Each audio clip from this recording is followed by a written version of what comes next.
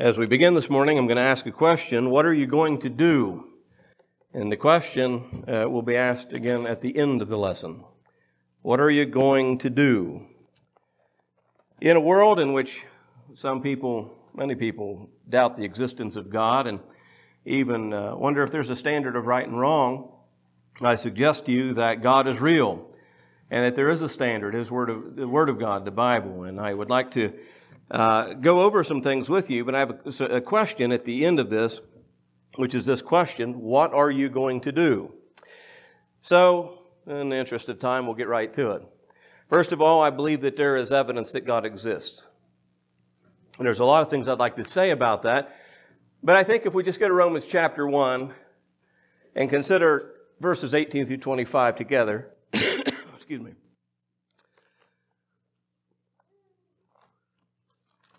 Please turn in your Bibles to Romans chapter 1.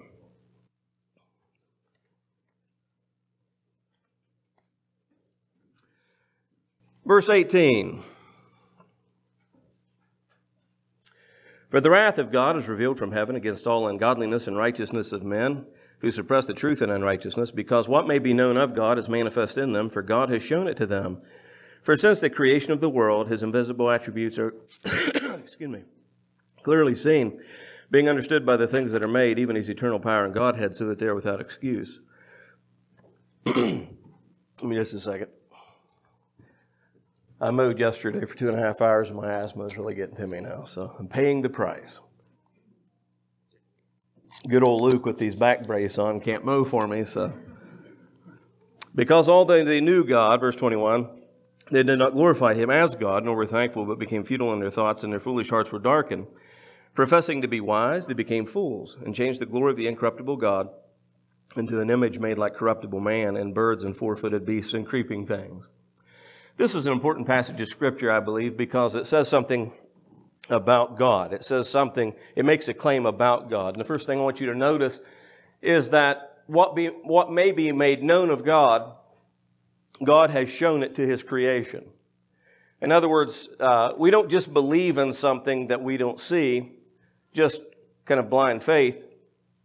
We believe in something that we do see. I can't see God personally, but I can see the evidence of God everywhere.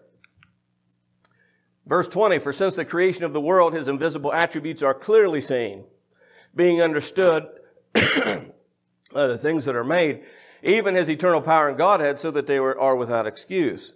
So basically what that means is that you can't, when you look around you and you see the created world, you realize that everything was made, that somebody made all of this. And there's no one who can say on the last day, in the day of judgment, I'm sorry, I didn't know you existed. Because the evidence of him is everywhere. It has been clearly shown and clearly revealed. There's evidence that God exists, but what is a standard of right and wrong? Is there a standard of right and wrong? I suggest to you that there is. Just as surely as God exists, and there's evidence of that, there's also evidence that his word is real. I have a hard time getting through this morning. There's inspiration of the Bible. The Bible, as we call it, a collection of 66 books, is a collection of writings that were put together by roughly 40 men or so over a span of about 1,500 years, and many of these people never even met. The Bible is an intricately woven fabric without spot or blemish or tear. And you have a lot of harmony in Scripture that we don't have time to get into this morning, but the evidence is all there. And so just in the interest of time, I want to share a couple passages with you, because the Bible says it's the Word of God. I believe it's the Word of God, first of all, because the Bible makes the claim of inspiration, but also that claim can be amply documented by the evidence to be absolutely true. And there's a couple passages I want you to consider. One is in 2 Timothy chapter 3, verses 16 and 17, if you'd please turn in your Bibles to that passage.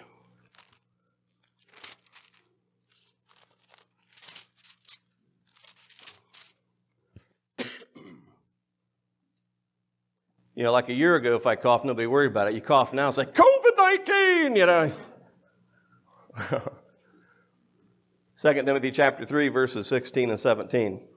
Paul says, all Scripture is given by inspiration of God and is profitable for doctrine, for reproof, for correction, for instruction in righteousness, that the man of God may be complete, thoroughly equipped for every good work. I want you to notice that in this passage that Paul says all Scripture, everything that's penned down, everything that you have in the collected Bible is considered all Scripture. Paul says that it is all inspired of God. And that's an interesting expression in English. In Greek, it actually comes from the word theopneustos, theos meaning God and neustos meaning breathed. So Paul is saying that all Scripture, the Bible, is God-breathed. He breathed this. This came from the mind and the mouth of God. Another passage of Scripture to consider is 2 Peter chapter 1, verses 20 and 21.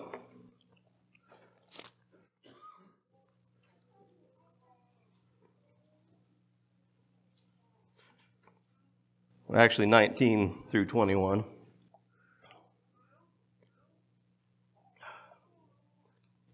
Peter says, we also have the prophetic word made more sure, which you do well to heed as a light that shines in the darkness until the day dawns and the morning star rises in your hearts, knowing that this first, that no prophecy of Scripture is of any private interpretation. Or prophecy never came by the will of man, but holy men of God spoke as they were moved by the Holy Spirit. Similarly, as we saw in 2 Timothy chapter 3, there is some expression in English that has some really interesting meaning in the original Greek language. To be moved by the Holy Spirit literally means to be borne along by, as if carried by God's Spirit, to say or write down what has been spoken or written. And so this is what the Bible claims of itself, and that if we see that there is true evidence of God that He exists, somebody created all of this, somebody made all of this, and then there's a Bible that suggests that this came from that God. If this is true, then we really need to take heed of this. Because of the things that are mentioned, this is something that came from God. It didn't come from man. Nobody wrote it down like a novel. It's not something that came from the heart or mind of man. That's what Peter just said. It came from the Spirit of God. If you were to take a survey of the Bible and you were to look at various passages of Scripture, I don't have all of them I could have put up here. This is just kind of a smattering of them. But look at the claims that the Bible writers made. Psalm 119, verse 89. Forever, O Lord, your word is settled in heaven, the psalmist says. In Exodus 20 and verse 1, an entirely different guy, this would be Moses, and God spoke all these words. Exodus 24 and verse 7. All that the Lord has said we will do. Deuteronomy 5 verse 22. These words the Lord spoke. Matthew 22 verse 31. Have you not read what was spoken to you by God? There's a lot of claims in Scripture that the Scriptures themselves came from God, and it is something that man is supposed to take to heart. Understand that this came from a divine Creator and that it was given to His people. There's a reason for that. The Bible, if you look at it just kind of superficially at a quick glance, is made up of basically two things. One, known facts, which is history, and revelation. Revelation basically meaning God making known to man that which man would otherwise have no way of knowing. It's something that God revealed. It's unveiled. It was previously hidden or maybe a mystery for us. Revelation comes in two parts. We just mentioned it in Romans chapter 1 and verses 18 through 21. Natural revelation, general revelation. Somebody built the pews you're sitting in. Somebody made the carpet that we walk on, that your feet are resting on right now. Somebody has even laid this carpet. Somebody else. I doubt the same guy that laid it down. Somebody made this little clicker here. Gary, where'd you buy it from? Best Buy. They didn't make it. But even they would tell you, somebody made it. They could tell us who it was. Maybe it says on here something. Made in China. Well, I guess we start there. But there's evidence of everything. Anything you see in the tangible world, somebody made it. Now, someone made this. Someone made that table. Someone made the car. Even if it's automated, with the machinery, it's still run by man. But no man can build a tree. No man can build grass in the rocks and the outer space, the sun and the moon and the stars. Someone of a greater being, someone of a divine nature has made these things. These things didn't just exist, they were made. Life itself teaches us very simply that there is a God just by the things we observe. Now, you can know that there is a God just by the things you can observe in nature, because somebody made all this stuff. But what you cannot know is the mind of God. You cannot know the will of God for you, and that's why God gave us something else, special revelation, and that is the Word of God. It is through the Word of God, through special revelation, that we have the ability to know who God is specifically, who we are in relation to that God, and exactly how God sees us in sin, and what we need to do about that, and God's remedy for that.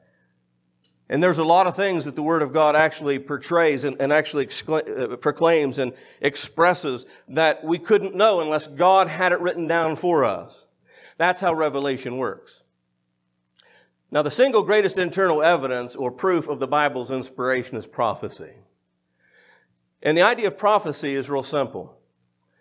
It is always minutely foretold and completely in detail fulfilled. It was not some kind of rough guess at something. I could do that. In 100 years, if the earth still stands, there'll probably be some more someplace. Is that profound? Is there not war almost in every year of life? It's a safe guess there's going to be some kind of battle, some kind of struggle. If the earth stands 100 years from now, there's still human beings, and the earth still stands, there's probably going to be some kind of struggle. That's not much of a prophecy, is it? That's a prediction based on basically the track record of human history. Now, if I were to tell you something very detailed, maybe even a person's name, and exactly maybe who they were or what kingdom they were associated with, or perhaps something that would happen very specifically to a time and place, and that were to come true, well, I must know the future then. See, Bible prophecy was always 100%. It wasn't like best 2 out of 4 guesses or best 8 out of 16 guesses or anything like that. Whenever Bible prophecy was extended, it would come true completely and in detail. And that was the evidence that whoever spoke that all those years earlier, all that time before, was God. That came from God. It might have been a man that uttered it, but God's the one that told him to say it or write it down. They're very short prophecies. There's a 7-day prophecy. When David lost his child in 2 Samuel, God said he was going to take the child. 7 days later, the child dies. That's a week-long prophecy. But there's a lot of prophecies that are much, much longer than that. There are numerous prophecies in Scripture. I'm only going to give you a few.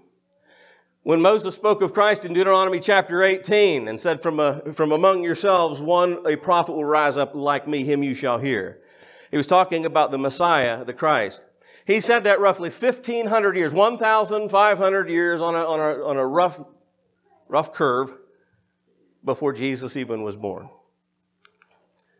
In Isaiah chapter 53, Isaiah wrote of the suffering of Christ. He pointed right to the crucifixion of Jesus Christ about 740 years before it happened. And it came true completely and in detail. David spoke of Christ often. And Psalm 16 is one such of many in which he spoke of the coming Messiah. And that was roughly 1,000 years prior to the coming of the Messiah. Joel spoke of the church. He prophesied about the church in Joel chapter 2. That happened about 835 years after he wrote it down. In Acts chapter 2, it was fulfilled in the first century. There are many, many, many Bible prophecies. And all of them that do not pertain to the end of time, because obviously that hasn't happened yet, all of them have come true. All of them have come to fruition. They have been fulfilled exactly as it was spoken of them. That's important to know, because as surely as we can know that there is a God by the created world, and we see that there is something that this God says that we're supposed to believe, we're supposed to read it, we're supposed to embrace it, we're supposed to apply it, we're supposed to live by it, how do we know that we can trust it? If the Bible says anything, even one thing that doesn't come true, then it's a lie. That's why this is powerful evidence. I wish we had more time to spend on it. Because prophecy, that has been something foretold and will be fulfilled in great detail, is Exhibit A in the evidence that there is a God and this is actually His Word. And if that's true, we need to heed it. But that's not all. The single greatest external evidence or proof of the Bible's inspiration is scientific foreknowledge. Now, obviously some of you here who have been here for some years have seen this material before to this point. But just as surely as you like to maybe watch a movie again or listen to the same music over and over again, I doubt you're going to be bothered too much that we cover some of this material again. Doesn't hurt, and there's a lot of people that have not actually seen or heard the material. And I'm building the case because the question that's going to be asked at the end of this is, what shall you do, or what are you going to do? Because there's a lot of things, and again, I'd love to spend more time. I've got like about 12 examples that I could give you. I'm only going to give you 3. In Job chapter 38 and verse 16, in fact, just turn there if you will, Job chapter 38 and verse 16.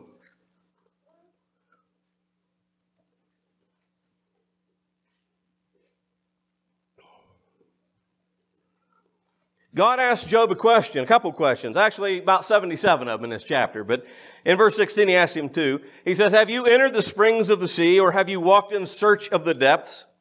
He asked him about the springs of the sea. Have you searched that? Do you know about those?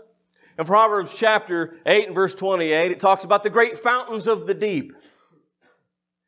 Did you know that when the global flood of Noah's day, you saw where he was to build the ark in Genesis chapter 6. And then in Genesis chapter 7, you see that the global flood hit the earth, and everything in whose nostrils was the breath of life, man and beast, perished in the water. The only ones saved were the ones in the boat. Right? Growing up, how many of you, in understanding from Bible school or Bible class, that you thought that the earth was only flooded by the rain that came down? It rained. The water that came down. It rained, right? The rain came down and the floods came up, right? Well, if it rains enough, the floods will come up. But did you know, it even mentions in the Genesis account, that not only did the rain fall from the sky, it says, and great wells of the deep were broken up. Water was coming up from beneath the surface of the earth, and water was coming down. The people on earth were completely smashed in that water. It was a literal purging. It was a water baptism of the whole globe.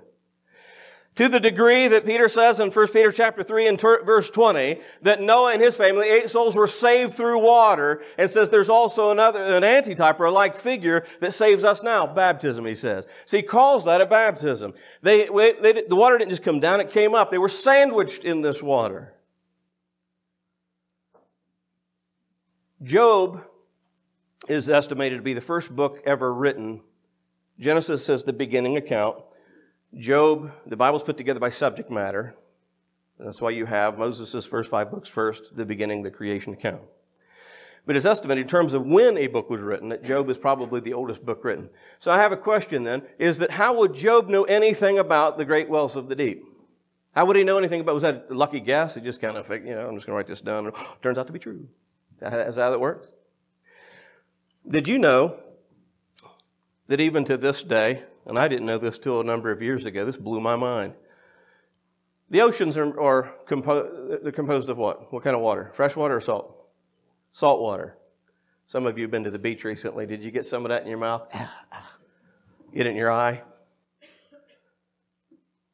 But did you know that in the middle of salt water around Cuba, Australia, and New Zealand, that there are freshwater springs bubbling up with such force that any naval vessel, and the U.S. Navy has done this for years, going to different locations, you want fresh water out in the middle of salt water, you pull up this location, you can heap up fresh water by buckets full. That blows my mind. Who knew this? Well, the Bible already talked about it. This is scientific foreknowledge. The Bible already spoke of something that man would not discover on his own for many generations later, thousands of years later to be exact. Speaking of Noah, remember the ark? God gave specific dimensions, some specific instructions about the ark. He says to make it 300 cubits long, which equates to 450 linear feet, 50 cubits wide, 30 cubits tall. If you break that down, that's a 30-5-3 ratio. Ask anybody in the shipbuilding business, particularly for, that could be the U.S. Navy, it could be anybody's Navy. What you'll find out is that this is the perfect ratio for seaworthiness. The ark wasn't built for speed. It was basically a barge, and it never sank. Now, how would Noah know that? Moses evidently wrote it down. How did he know that? By the time Noah built the ark, it is estimated, very possibly, that there would have not been a lot of experience in shipbuilding at all in the early going of man. But any way you look at it, it's the biggest boat built at the time. How would these people even know that that would be true? Today you ask somebody, and if they didn't even know the biblical account, they would be able to say, a shipbuilder could, oh, that's the perfect ratio for seaworthiness. How did the ancient ones know that? Well, blood clotting. Blood clotting is dependent upon three things: vitamin K, prothrombin, and platelets in the blood. And so basically, if you have issues with your blood sometimes in which it will not clot, you're deficient on something. And a lot of people have that. There's even a disease, or if you will, a blood disease, that contributes to that. Now, vitamin K works with the prothrombin. It actually synthesizes it. A male child born, like say today, they can be circumcised almost immediately after birth, but that's because the doctor or the nurse gives them a shot of artificial, if you will, synthetic vitamin K, so that it immediately works with the prothrombin in their body and begins to clot so they can actually perform surgery. But if you were to do this in a natural way, and you didn't rely on the shot from the doctor or the surgeon or the nurse or whoever, you would have to wait a while, because evidently the blood doesn't have the ability to clot very well at all in the early days of the child's life. But on day 8, almost as if magically, it spikes up well above 100% of normal on day 8. If you want to perform a surgery or some kind of surgical procedure on a little child, that would be the first day on your calendar. That'd be the day to do that, because that's when the blood's going to clot. The question is, as we consider that, God had given a command of circumcision in Genesis 17 and verse 12, and He says, circumcise them on the 8th day. Why is that day so significant? Why did God not say day 1 or through 7? Why not the earlier days? What was it that Moses, as he writes this down, how would he even know that? These are things that were not known until more modern to our time. Scientific foreknowledge. You have evidence that God exists. You have evidence that the Word of God is real. Between internal prophecy, the greatest internal evidence that this came from a divine being, you have scientific foreknowledge that no one was able to predict these things to be true. And in some cases, 4,000, 5,000 years beforehand. So you can believe in God. You can believe that the Bible is the Word of God. And with that knowledge in mind, the inspired Word of God reveals some real important things for you to know. In bullet point fashion, I want to reveal them to you. The Bible reveals that God created us. Where did we come from? How did we get here? We didn't just happen. Mankind was created by God. In Genesis chapter 1, verses 26 and 27, then God said, let us make man in our image according to our likeness. And then skipping to verse 27, so God created man in His own image. In the image of God, He created him. Male and female, He created them. The Bible makes that claim. But I can believe the Bible because the Bible has been proven true by a God who exists. Not only did God create us, He created us good. And there is this idea in the religious circles of our world in which they say we're born in sin. But the Bible doesn't actually say that. Time would fail me to go into the great detail of Scripture that proves otherwise, but I'll give you one. Ecclesiastes 7 verse 29, truly this only I have found, Solomon says, that God made man upright, but they have each turned to follow their own downward path. God made man good. They chose to sin. They chose to do evil.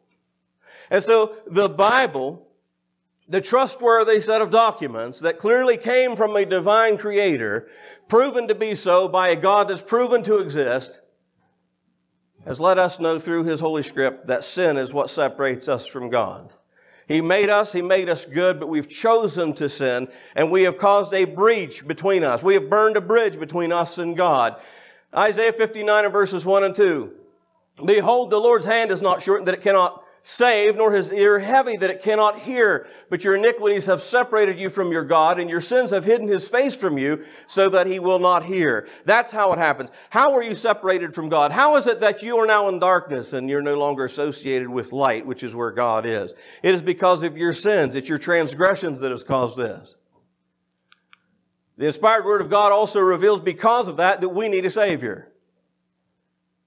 I know there's a God by the natural world or the realm around me, but I don't know much else except that God revealed it to me. And God has revealed that because I have sinned, I'm separated from God, I need a Savior. And this is exactly the point and purpose for which Jesus came, the Son of God. God so loved the world that He gave His only begotten Son, that whoever believes in Him should not perish but have everlasting life. This was the remedy for sin. Let me be clear. Man, you, on your own, can separate yourself from God. But you on your own cannot save yourself. You can do all the damage you want to do, but you can't do anything to salvage anything. It requires a mediation. It requires some kind of reconciliation. It requires God intervening and providing a way by which we can be saved from the sin and death that we have found ourselves in, have created for ourselves. Matthew 1 and verse 21. Before Jesus would even be born into this world, he's already miraculously conceived according to the prophecy of Isaiah. Isaiah said, as when the Messiah would come, that he would be born of a virgin. Guess what? That happened. Yet another prophecy that was fulfilled in detail. Mary is her name. She had never been with a man. She was a virgin. And yet she's pregnant. Because the Holy Spirit came upon her, miraculously she conceived, and the person that came from her womb is the Savior of the world, Jesus the Christ. God came down here and became man. He came down here on our level. He came down here to collect us up, basically. He came down here at our level to lead us out of our problems. He came down here to be like us, that He may be able to save us. And she will bring forth a son, and you shall call his name Jesus, for he will save his people from their sins. That was his point and purpose in life, in his physical life. Acts chapter 2 and verse 38, Jesus at this point had already died, been buried, and raised from the dead, never to die again. Had already ascended back to his Father in heaven. And the apostles went forth in his name, proclaiming the same gospel that Jesus had proclaimed when he started his earthly ministry. And Peter says to the crowd on the day of Pentecost, that day that the prophecy of Joel came true, completely and in detail. Repent and let every one of you be baptized in the name of Jesus Christ for the forgiveness of your sins. And you shall receive the gift of the Holy Spirit. That's what the inspired Word of God reveals. The inspired Word of God also reveals that there will be a judgment day. Now, if there is a God, and there is, and if His Word be true, and it is, and all of these other points are factually true, and they are, there is surely also going to be this truth, and that is that there will be a judgment day. There will be a final day. In Matthew chapter 25, in verses 31, let's say 31 through 33, the first paragraph of that parable there. Mind you, again, numerous passages of Scripture talk about the judgment day, but in the interest of time, I give you this one. When the Son of Man comes in His glory and all the holy angels with Him, then He will sit on the throne of His glory. All the nations will be gathered before Him, and He will separate them one from another, and He will divide as a shepherd divides the sheep from the goats, and He will set the sheep on His right hand, but the goats will be on the left. In that same storyline, a few verses later, we'll come back to that. We're going to come back to that idea. Jesus talks about the separation of two. There's going to be a judgment day in which there's going to be a separation. John chapter 5 verses 28, 29. Do not marvel at this, for the hour is coming in which all who are in the graves will hear His voice and come forth. Those who have done good to the resurrection of life, and those who have done evil to the resurrection of condemnation. Now that is just as true as any other thing we read in the Holy Script. That is just as true as anything else we read by inspiration of God. 2 Corinthians 5 and verse 10. For we must all appear before the judgment seat of Christ, that each one may receive the things done in the body according to what he has done, whether good or bad, good or evil. No one will be exempt in the judgment, that final day. Nobody can hide. There's not some place you can kind of hang out and maybe he'll leave town. Everyone is going to stand before the judgment seat of Christ. Everyone. You, everyone who's lived since the time of Adam, whenever the end of time shall be, anyone who lives after us, all of us shall be standing before the judgment seat of Christ. Time will not even be a factor anymore as time comes to an end. There is no one who is exempt from judgment. Now, we might be dead before the Lord comes, or we might be alive when He returns. As is appointed to all men that they must die, and after that comes the judgment. Hebrews 9 verse 27. I don't know if I'll be dead or if I'll be alive, but one thing I do know is I will stand before this judgment seat, as will you. The inspired Word of God reveals that. The inspired Word of God reveals that there is, in fact, a heaven and there is, in fact, a hell. There's a place of reward for the faithful, and there's a place of eternal punishment for those who are not. That is very true. Matthew chapter 25, verse 34. Then the king will say to those on his right hand, Come, you blessed of my Father, inherit the kingdom prepared for you from the foundation of the world. That was the sheep that he sat at his right hand by metaphor. The goats represent in that little statement those who are lost, in which he says in verse 41, Then he will also say to those on the left hand, Depart from me, you cursed, into the everlasting fire prepared for the devil and his angels. The very last verse of that reading says, And these will go away into everlasting punishment, but the righteous into eternal life. It is very clear that God is real. It is very clear that the Word of God is true. And if that be the case, then we need to take heed to what He says, because that determines whether we live or whether we die. It determines whether we will reap the reward of heaven or if we're going to reap the reward of eternal condemnation. And so, these are the facts. Those aren't the myths. Those aren't the suppositions. Those aren't the think-sos. These are the facts. The question I started with, I end with, what are you going to do? I hope that this lesson has been beneficial to everyone here. And if there's anyone who realizes that they need to respond to the gospel and come to the Lord, perhaps a child of God who needs to repent and come home, or one who needs to obey the gospel at the very beginning, we want to help you with that. A little bit awkward in our day now as we're practicing social distancing, but one thing I would like to encourage you to do, if you have any mind at all to obey the gospel, if you want to know more about God and more about His Word and more about His will for you, then I would beg you to seek me after services. And I want to talk with you. I'd love to study with you. And if there's anything I can do to help you to take the right step toward heaven and to help you in your journey home, that's what I desire to do. And if there's anyone here who'd like to be baptized, the water's partially warm. Probably warm enough. Forgot to turn it on until this morning. But we have garments, and if you would like to be baptized into Christ, repenting of your sins, be baptized for the forgiveness of your sins. Yes, I realize it's a physical act, but Jesus commanded it. Salvation is by God. He's the one that dictates how that will work. And it is not a physical cleansing, it is a spiritual cleansing. And the very act of doing that is basically the proof of your faith. We cannot be saved unless we have faith. Believing faith is an obedient faith. It's not enough just to know He exists. It's not enough to know that His Word is true. If we will not obey what it says, if our faith doesn't prompt us to act, it begs for a response. And if we're not willing to respond, we will be lost.